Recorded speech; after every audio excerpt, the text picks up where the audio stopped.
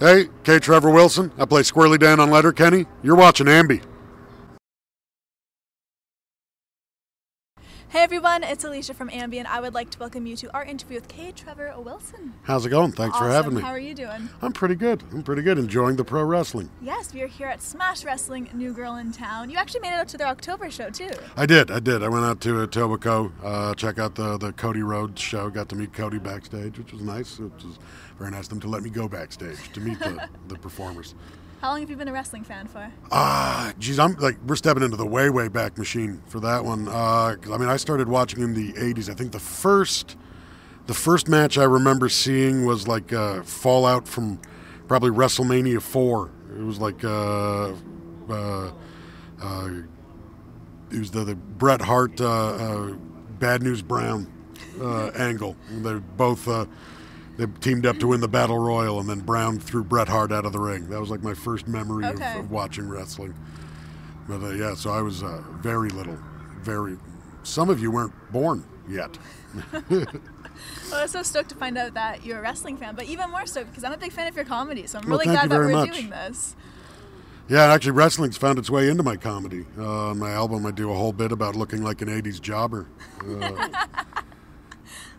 And I actually snuck a bunch of, if you watch the roast battles, I was wearing my Macho Man Randy Savage shark tooth shades in all of the promo stuff for roast battles, which is, I guess, kind of like wrestling without the violence. It's just, true. It's You're just really going at it at that. We're just mouthing off. It's just the promo part of wrestling, except we hug at the end instead of fight. It's very true. What can you tell me about Lobby Lob? Lobby Lob. Oh, geez. The first ever character and kind of person that you decided to write jokes about. This was, I'm told I was about 2 when I started spouting off Lobby Lob jokes to my family and babysitters, and I don't know where I got the name. I don't know where it came from, but essentially I was using the old chicken cross the road premise and added Lobby Lob because it sounded more ridiculous. It's very existential. Lobby Lob crossed the road because he could. I was a deep thinker for a 2-year-old. Aside from that one, do you remember any of the earlier stuff that you did write? The first jokes that when I started doing stand up, in the circuit, the first jokes I had were a lot of Muppet impressions, which are on my first album. And I just used to do a bit where I'd nervously pour a beer down my shirt because I didn't have many jokes in my first year. A lot of physical comedy to make up for lack of writing. Apparently you really like Dolly Parton. So where did that fascination begin? Well, I think there's 2 obvious reasons why people notice Dolly Parton. 2. But her acting and her music. Sure. I've always loved Dolly Parton. I think when I was a kid, she used to do Christmas specials every year. And when I was younger, I thought she was married to Kenny Rogers because they always would do duets. And they put out a Christmas album, which always played at my house. And I just had this weird obsession with Dolly Parton. She's really an amazing woman. The guy who got her first big break sued her for royalties when he went bankrupt, and she just wrote him a letter essentially saying, "Look, hon, you don't have to sue me because if you need money, I got you." And she took care of him. She bought all of his song library so he'd have money, and then gave it back to him as a gift. Oh wow! Yeah, she's tremendous. Generous. I love Dolly Parton. So when it comes to this title, because I remember seeing this for the first time, and I was like, "What is going on?" Sex Cop Fire Penis debut record. That is my record, which is available on iTunes Yes. through Comedy Records. I recorded an album a few years ago in Kingston, Ontario, at the Absolute Comedy there, and I was going to call it Between Festivals because I was in Kingston, which is between Toronto and Montreal, and I recorded at the end of August, so it was between Just for Laughs Montreal and Just for Laughs Toronto, and then someone was like, "That's really a douchey name for an album." So I called it Sex Cop Fire Penis because that's pretty much what I talk about on the album. Polar opposite of what you were going for. Yeah. In many ways, I am Sex Cop Fire Penis. It's not my porn name, not my comedy name. That's like my Sexton Hardcastle. That's my That's my early '90s Edge wrestling name. I like the reference. I have to say, going back to Roast Battle, that you absolutely killed it on there. Like, Oh, you thank are you so much. cutthroat and amazing at thinking on your feet. I did not know I was that good at making fun of people. Yeah? Turns out I've been carrying around a lot of anger. I didn't know it was there. It's a lot of fun, and it definitely has changed my career forever. Got me a lot of attention in the States, got me on Jimmy Kimmel Live. Congrats on that. Thank you very much. Thank you. And then that all came directly from Roast Battles. And actually, most of the guys in Roast Battles are huge wrestling marks. Like Earl Skakel, was pretty much doing a Rick Rude impression the entire time. Mike Lawrence is one of the biggest wrestling fans I've ever met. Like, we all tried to get Jeff to make it into a title belt instead of a trophy. Oh, yeah? Like, everyone is a wrestling nerd who does Roast Battles pretty much. That's awesome. So it's a lot of fun, and it's actually that's how I got Blue Meanie direct messaged me after seeing me on Roast Battles. Seriously? And I got to chat with the Blue Meanie That's because cool. of Roast Battles, so that was really cool. Did you geek out when that DM came Oh, yeah, through? no, I completely marked out. Yeah, yeah. No, I started doing the little dance from WWE No Mercy.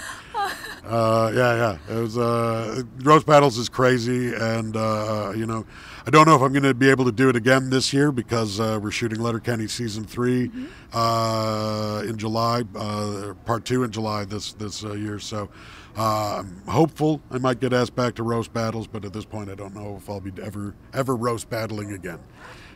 On the show, you play Squirrelly Dan. What's it like getting into that character? Does it take you a second, or is it pretty easy for you? Every year I have to rewatch the show so I remember how I talked. Because I do it and then I don't talk like that ever again. But it's like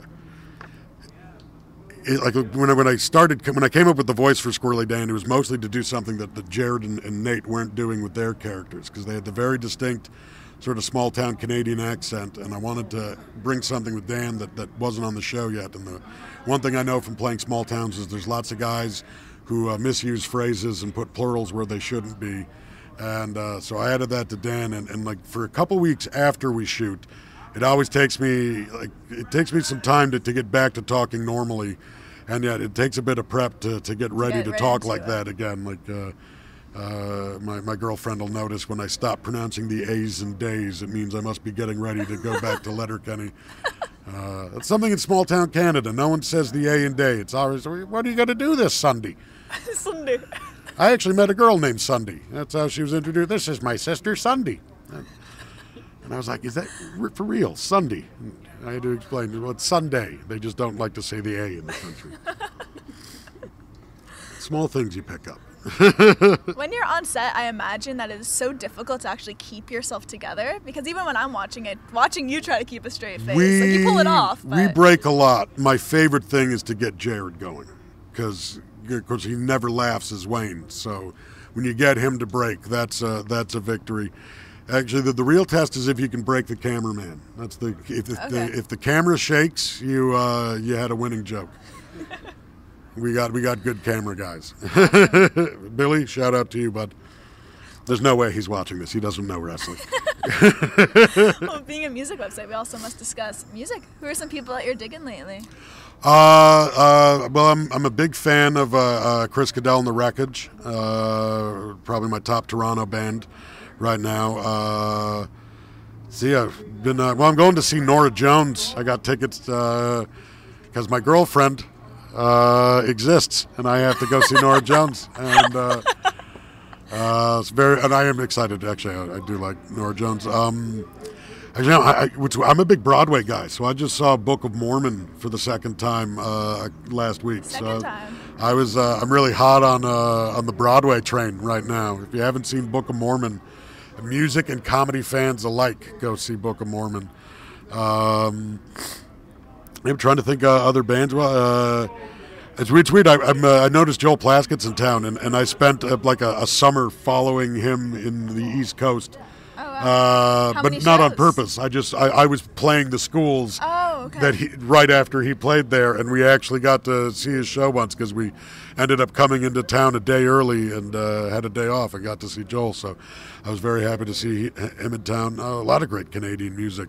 I actually had to turn down the Junos this year because I was on the road with Just for Laughs, but the guys from my show all cut a sketch with Jim Cuddy, and I was like, man, why do I have to be so friggin' busy?